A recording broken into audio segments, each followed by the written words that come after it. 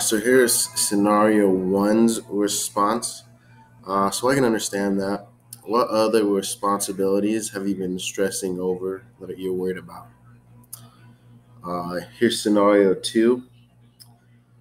What were some of the things you were excited about when you were becoming an adult?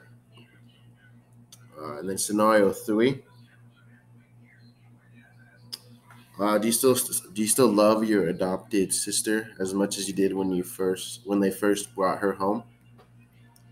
And then scenario four. I can see why you feel responsible for your family and you want to support them.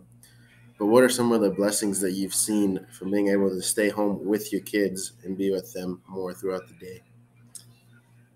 And then there's scenario five. And so that one.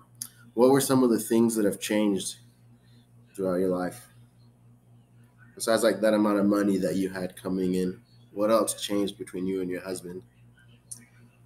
And then scenario six. How long were you together before he moved away? And then scenario seven.